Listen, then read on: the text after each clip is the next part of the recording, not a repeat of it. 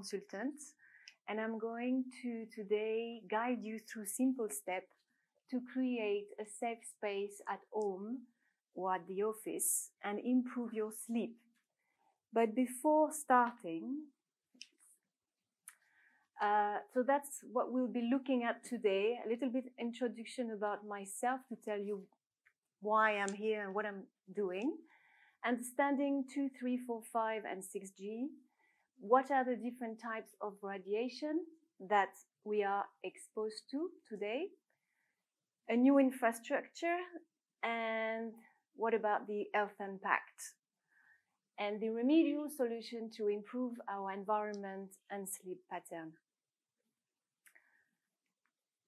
So, first of all, I would like to say that to summarize a little bit what everybody said before, we are vibrational beings.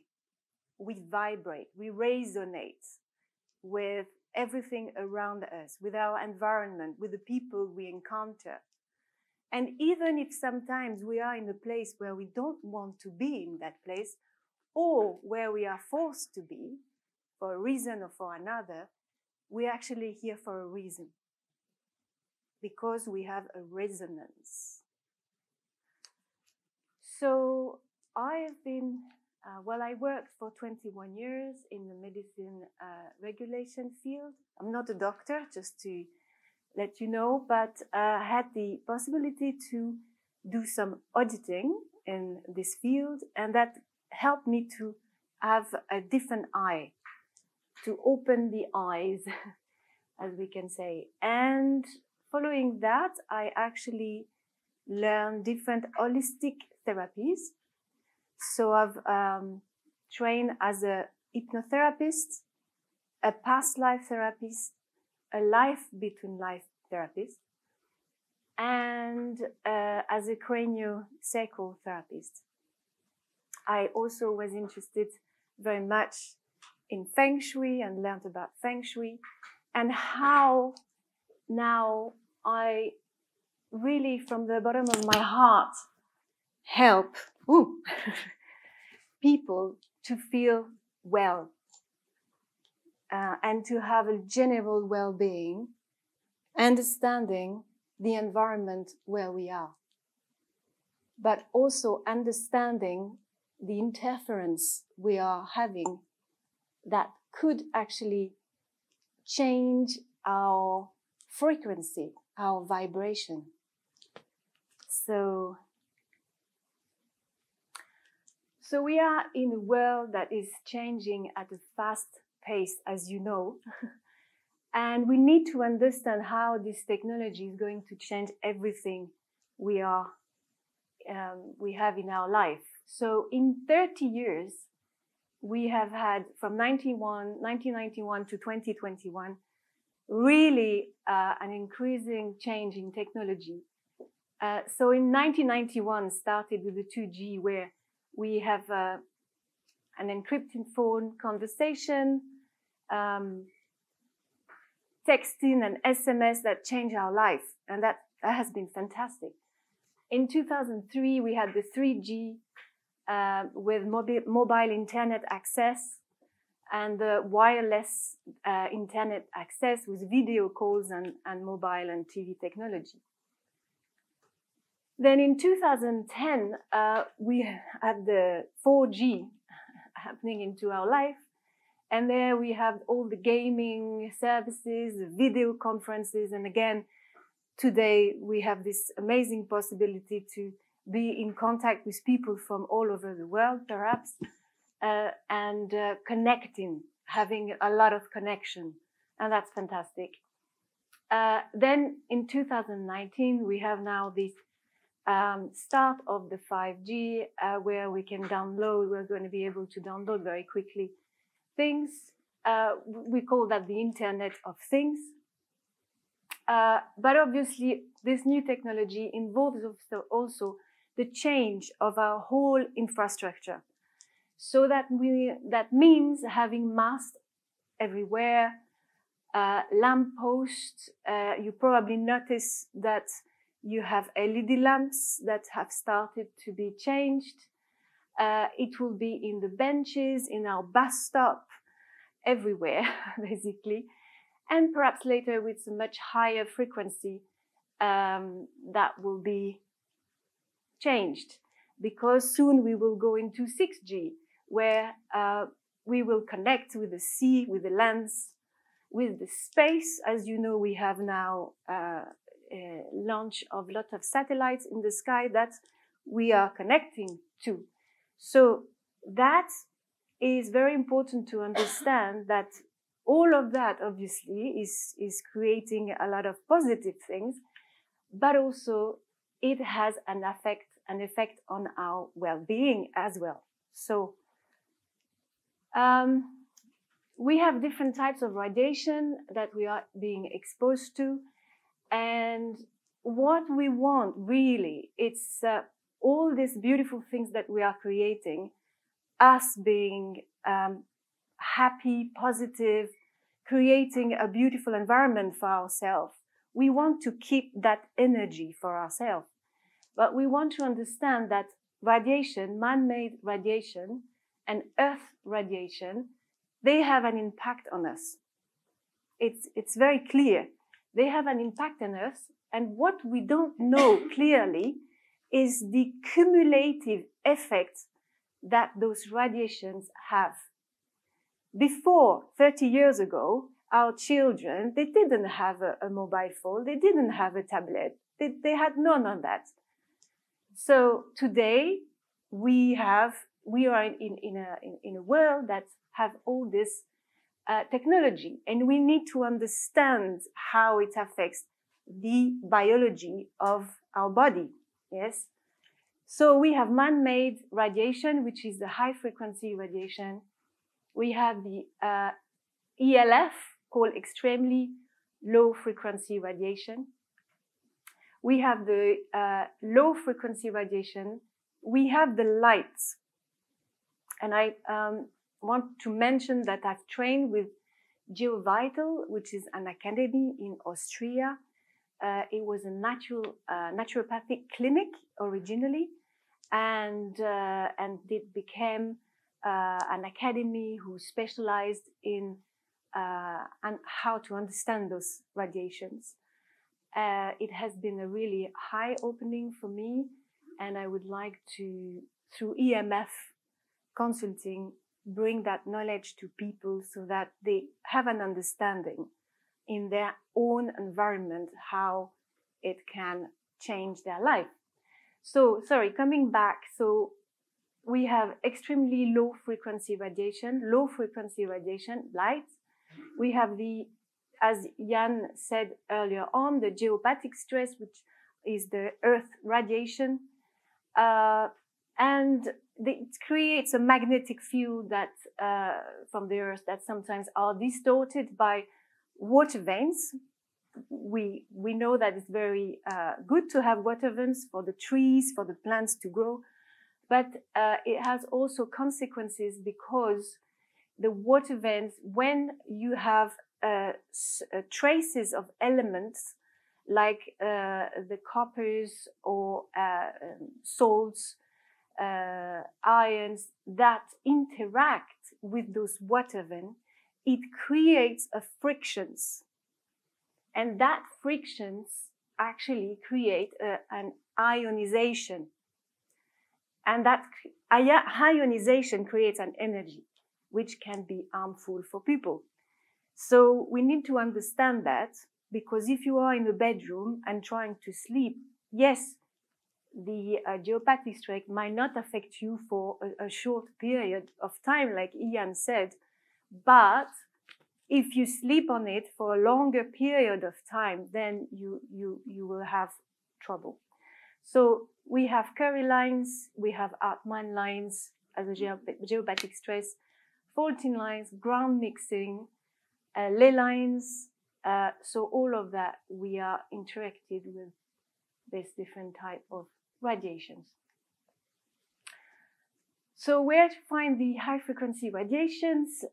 Obviously, all wireless devices that we have, cell towers that emits wave, because they can both receive and transmit through our routers, our Wi-Fi, Bluetooth, baby monitors, car now with Bluetooth. Some try lighting controls and heating systems, so it's all becoming wireless. What we forget is that all these devices have a cumulative effect when we use them at the same time. So this is very important, and unfortunately, we are at the beginning of this technology, and we need to understand again how it interacts with the human body and the animals and the plants, the environment. So this has not been taken really into consideration, and we need more studies. But for the moment, we just need to be a little bit more considerate of what we have at home. So we have the electric field. So people will say, oh, well, electric field, we've been living with electric field for years and years, and it hasn't affected me. But actually, we are all different. Some people have a thinner skin. Children, they are in the process of development. We'll go back to it at another time. But because we are very different, it will affect us differently. So it's very important to understand that when you have wiring in the wall with voltage, then that emits an electric field. So it's about 2 meters or 6 feet from where you are. So I don't want to be too technical, but even if you have your electricity which is switched off, it's actually the voltage is still oscillating. So that's still creating an electric field, and that's important to understand. So yes, from the moment that you have a cable in the wall socket and the light fitting, we have an electric field that goes from 50 to 60 hertz. And that has an impact on the body. The body doesn't understand that. So we are managing at the moment, but because of the cumulative effect, and I'm going to repeat that often because this is something important, we have more radiation than we've ever had before, right? So we need to look at that. So all the electric appliances, the cables, the laptop, or the wiring in the house. We have also the magnetic field. So that's also something which is produced by the current flowing through the wire. So some electrical appliances and electrical devices, and yes, so this is also this is in milligauss for people who wants to be a bit more technical, or in Tesla. Yes. We probably have heard about dirty electricity. Dirty electricity comes in many of our devices, and it's start with the light dimmer switches, the computer, printer scanners, even the induction hobs. Solar panel, which is for me, it has been an eye-opener, but solar panel can actually create a high amount of dirty electricity, but you have certain brand that can actually are much lower. So, but you have also some solutions for the solar power panel, and we can look at that later. I'm not going to go through the whole list, but all of this, the television, the cordless phone, smart meters, everything that is smart creates often a pulse modulated frequency, maybe not all, but certainly for the smart meters that emit and receive information at different time of the day, different time of the night, we don't know. Then the routers, blenders, hair dryers. Okay, so it causes spike or surge on the sine wave, known as harmonics and transients. Lights have to be... Okay, very good. So the lights, it might sound a little bit strange, but the light is actually in the spectrum of radiations. And some lights, like LED light actually, is an electromagnetic wave that travels through space and induce a magnetic field. So some people might react very strongly to the light, and sometimes we tend to forget that aspect because it's not necessarily something that comes to our mind. But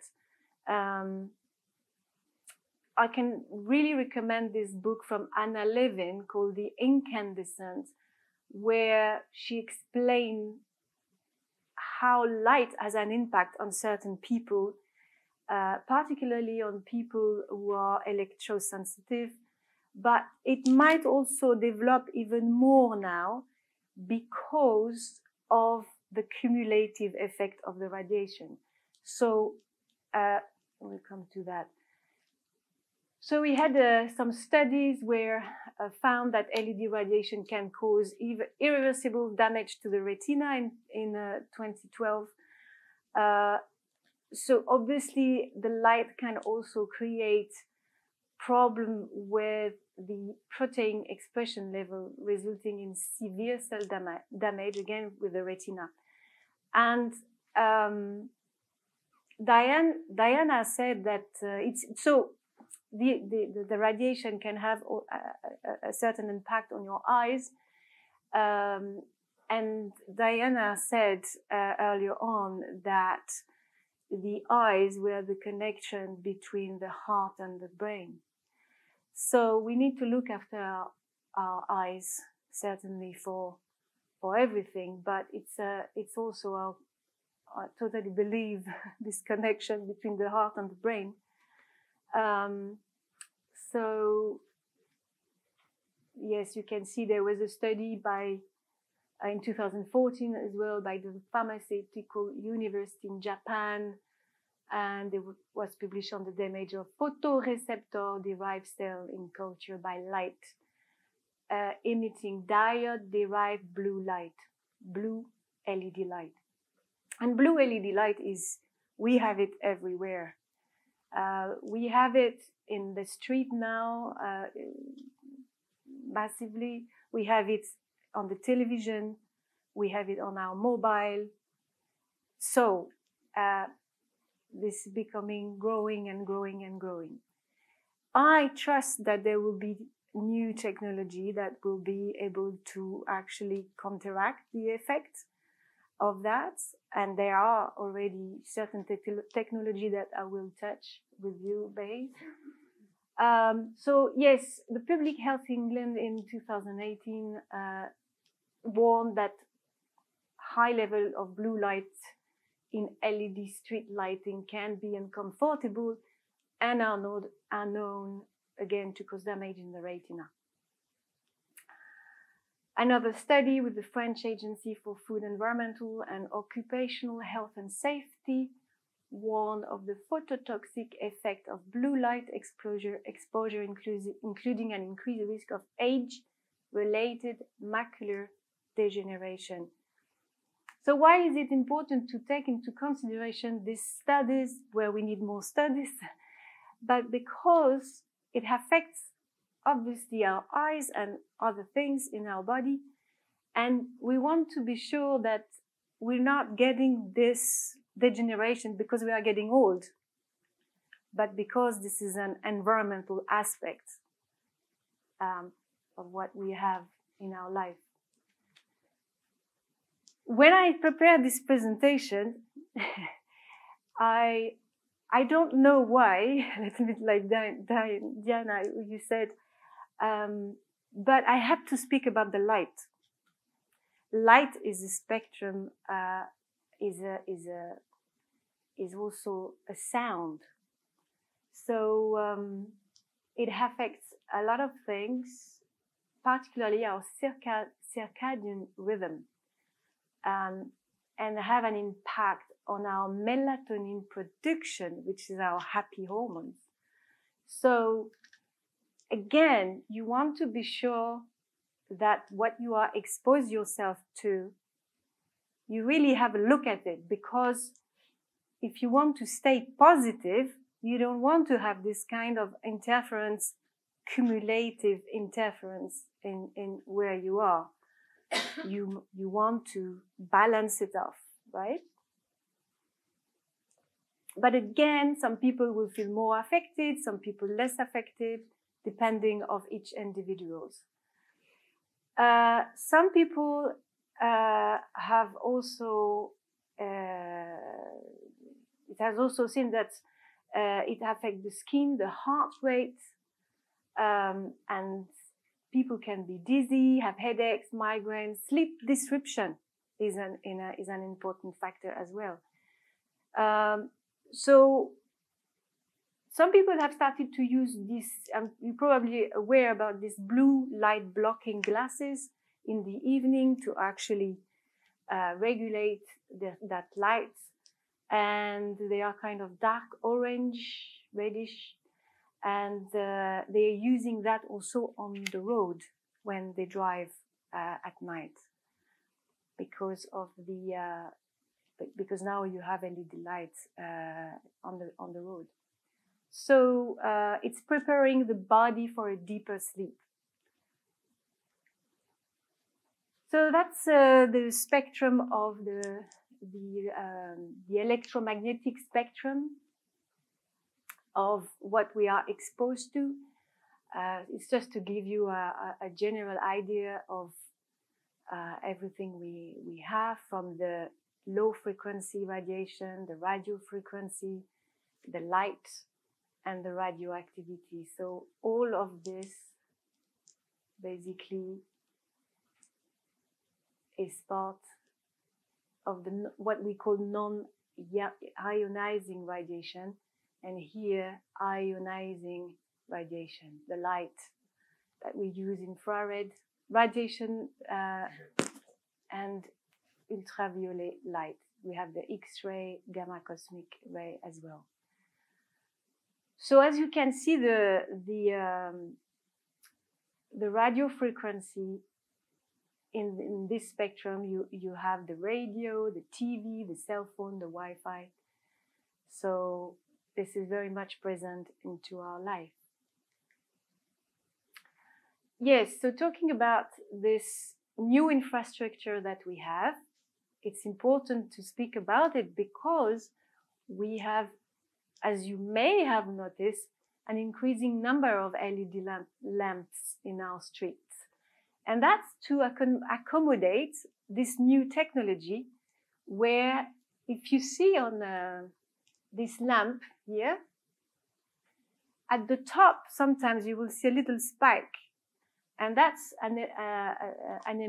that's where it can emit and receive information. So the idea is at some point that will become a transmitter for whatever we have in our home. So yes, we have new routers and smartphones enabling these new 5G generations. We have wireless infrastructure now in hotels. We don't have the choice. Most of the hotels are equipped with wireless device or connection because people want to be connected. And that's great. We want to be connected. But we want to be safe as well, that it is not going to affect our health. So smart home, business, highways, digitalized road on the M4. I don't know if anybody went through the M4. It's incredible. They are changing the whole structure of the road to become a digitalized road. So with sort of lamppost every 200 meters. Because we want to transport into, having self-driving cars are currently being developed, and everything will be wireless. The refrigerators, washing machine, milk cartons, airbrushes, everything will be connected wirelessly. So what does the science say about wireless radiation in children? And that's very important to know that the World Health Organization has classified the wireless radiofrequency radiation as a class 2B possible human carcinogen in 2011. So we know that cell and cordless phone has been linked to brain tumors. So that's there's lots of studies. Some studies might not be recognized for other organizations, but it is. Some others are ongoing. So it's important to actually look at these studies. There is an initiative called the Bioinitiative Report. And in this Bioinitiative Report, you have a lot of studies from scientists that explain what happened with our exposure. In 2018, and that's also a very important fact, the study found an impact on memory in teenagers who held cell phone to their head for just a year. It's linked to exposure to hyperactivity, behavioral problems, damaged sperm, altered brain development. So if it has an impact on the memory in teenagers, what other impact can it have on other age categories?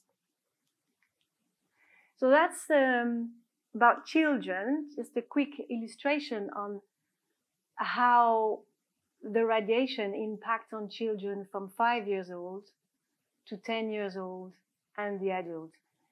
Here you see that the impact, the absorption is much higher for children of 5 years old than an adult. So we need to be more careful with our children because they are at a stage where obviously they have a smaller head, brain, it's thinner, and the percentage of water volume is much greater. And we know that water conducts electricity. And if you are using your mobile, just be considerate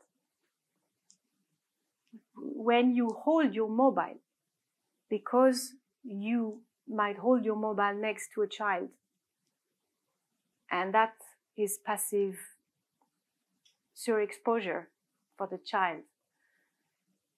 So there are good resources for parents and school. In France, they have banned the wireless in the nursery school, which is very good. I think in Israel as well. And the Council of Europe warns about installing routers in school and recommends 100 microwatt precautionary level in school. But how many schools are checking that it is actually happening? So the parents need to educate the school, or I don't know, but this is certainly something that we need more awareness, because now children, they have their tablets, their phones and everything, and we don't know what we are exposing them to. So more studies. I think I want to keep for giving you some solutions because there are solutions. But it's really understanding that those radiation can have also a neurological effect on us. So it is important, and we want again to keep our positivity and our well-being. But if we have interference, it will obviously interfere with what we are building. You know, whether we want to improve the energy in our house or the relationships or everything. If we have interference, it will disrupt the field of our positivity. So, I think So why should I care about radiations? We are daily exposed now, but it's invisible. We don't see it. We don't feel it. Some people do. More and more people do. But again, we want to see the cumulative effects of the exposure. And we need to ask ourselves questions for this bombardment of radiation and short and long-term exposure. We need more studies. We are at the beginning of this technology. So pregnant women, is this affecting the development of an embryo? You know, babies and children, is this affecting the development of the bone, the eyes, the hearings? Our general health. How about our immune system? Our memory, brain fog. If we have interference going through our brain, it disconnects our neurons. How can you think clearly? So we are electrical beings. Our brain and heart is electrical. We are interacting with those radiation on a daily basis. What is the consequence on the animals, on the insect, on the nature, on the trees? Are we looking at that?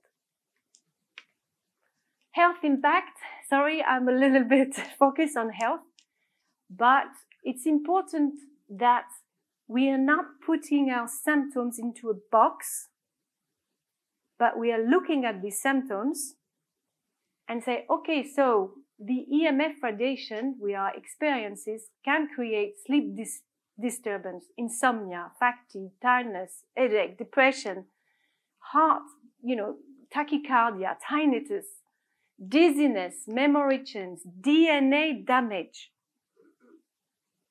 So, Jan, you said very clearly that at night the body regenerates. And that's true. That's one of the time at night when the body can really rebuild itself. So if we have a night that is not restful, we cannot regenerate as we could be. So we want to be sure that at night we have a safe place to rest. So how do I know that radiation is affecting my health? So perhaps if you have looked at all the health impacts or symptoms, you can perhaps relate to that. Perhaps it's something completely different, but make a note of that. And then some people have reported that when they sleep in a different place, then they start to feel better. And their symptoms subside as soon as they come back. Their symptoms came back. So if you have a second bedroom, you can try your second bedroom, see if your symptoms change. So you can book an appointment with me to check your level of radiation you are exposed to, and also how much your body absorbs in terms of radiation. We have special tools that allow us to check the level of absorption that a body absorbs individually. Some people can be really affected and have been really affected. They are actually named electrosensitive people. And when people are very sensitive or become extremely sensitive, they have to literally remove themselves, go into the countryside, and to actually recuperate. And they can come back, but it takes time. They need to really get back in contact with the nature. And as Ian said, you have to walk barefoot on the ground and just be supported by Mother Earth. whenever you're using a wireless device, you're exposing yourself to microwave radiation. That's a fact. And let's just keep that in mind. Remedial solution. So, first thing I would say to everyone to get wired, to stop the radiation coming through your brain. So, particularly, we are at a time when we are teleworking from home, and it has been really sudden. We are in one room. Nobody can get in and out as, you know, we are in an office. We just move around. Here, you are in one room, so you need to be sure that the room you are working from is a good space where you can work, yes, in a good space. So get wired. Wireless and Bluetooth devices, including cell phone, laptop, tablet, emit radio frequency radiation. And so make sure this is wired. You can use Ethernet cable, fiber optic at home to reduce your level of exposure to radiation. In France, the new house that they built in are mostly built with fiber optic. So different countries, different way of being, but it's interesting to notice this. So distance is your friend. So make sure if you have a router, not to have your router just right next to you. If it's still in Wi-Fi, I mean, obviously, better to have it wired, but make sure that it's not too close to your body. Actually, as far as you can. So during an EMF visit, I will advise you on various options for protection and router that we have tested. The user that you can find it's on my website, that emits a very low level of radiation. If you decide to continue using Wi-Fi, then it has a certain mode that is actually better than others. So choose a router that can offer 100% radiation free, and that exists. When you are cabled, when you have Ethernet cable, just make sure that the Wi-Fi signal emission is turned off, because often people tend to forget that and it's still radiating. So this is something to consider. Only connect to the Wi-Fi when you absolutely need it. Distancing yourself as always. Make sure that you turn off Bluetooth if you don't use it, obviously. Yes, so that's another thing. And at night, it's when you want to have a space that you have no Wi-Fi on, everything is switched off, if you can. So avoid using your cell phone when the signal is weak. So all these tips that I am giving you, it's also for people that have reached the point that they really cannot touch a phone, or they really have to take everything in consideration. And you don't want to get to that point. Neither for you, neither for your children, and neither for your elders. So just make sure that, or just know that when your signal is weak of your phone, the power increases to emit a maximum amount of radiation because the phone will keep trying to connect with the nearest network antenna. So that's something you can keep in mind.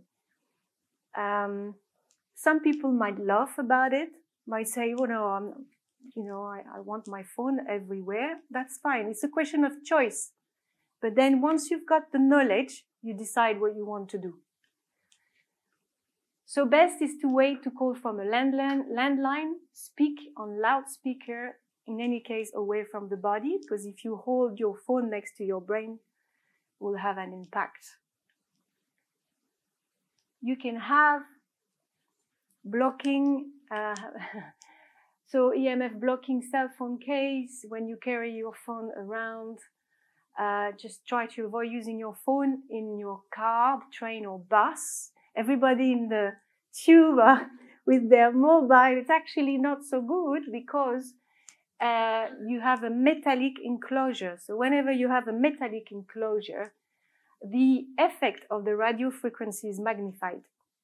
And that's something you should know. So knowledge is power. So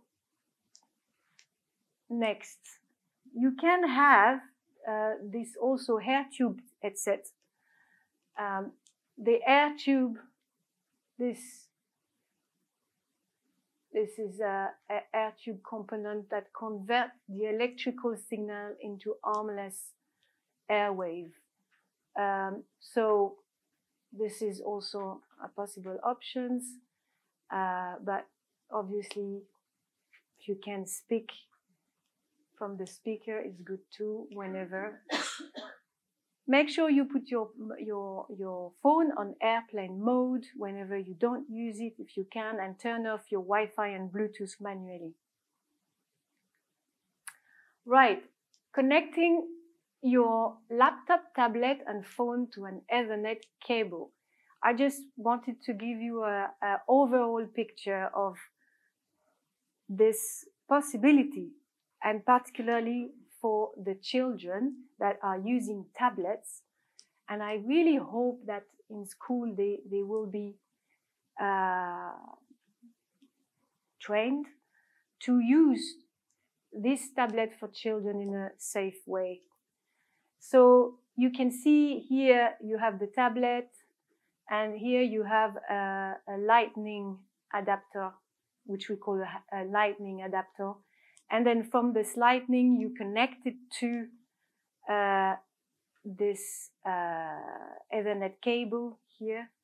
But you have also an adapter, a second USB adapter that will link either your phone or your tablet to an Ethernet cable. This is a switch box. You can have different connection with for your phone or your tablet. So this is completely possible to connect your phone, tablet on an Ethernet cable instead of using Wi-Fi or other modalities. Okay, so before going to bed, again, remove any wireless devices from your bedroom. You don't want to have any interference while you sleep. You really want to have your brain to rest. So again, remove any devices. If you really have to, put your phone on flight mode and keep it as far away as possible from where you are.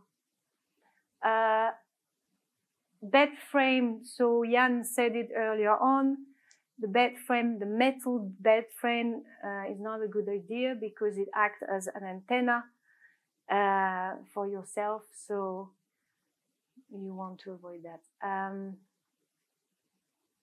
There's many other things, but having a mattress also that is not containing metals and no static charges, you can have that as well. So when it's due to replacement, maybe consider having that kind of mattress, and you can contact me as well if you need some advice.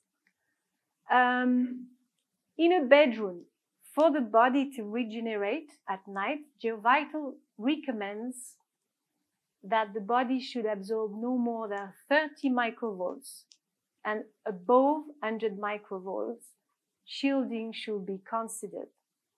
So you have different things that you can do. You can have shielding panes on the wall and ceiling that can be applied in a bedroom, with shielding fabrics for curtains that deflect the radiations can also be applied. Some people prefer canopies around the bed, and that also cut the radiations. We have also demand or circuit cutoff that can cut the electricity from the wall. Then I think I have 5 more minutes to talk about. They're almost finished, so okay. So just to round off, this technology called MEMON is addressing geopathic stress and harmonizing EMF. This is something that you plugged in. There's a lot of different devices that MEMON does, but just to give you a very quick explanation, that when we receive this radiation, when we have radiations, what causes us to be not well is the disease information that goes through that field, right? So what MEMON does, it creates another wave, a destructive interference wave that, as you can see, you have this EMF wave, including the disease causes information, and when MEMON send out this other interference, then it cancels it out. So, yes, if you want to know more about your environment, please contact me for an EMF visit to find your exposure to the level of radiation where you are. Find out how much radiation your body absorbs, and the survey you have. So we identify all the source of radiation in your house. Some you will be really surprised, I think, because they might be hidden. The low frequency radiations, low frequency electric radiation, the high frequency radiation, and the geopathic stress in the room.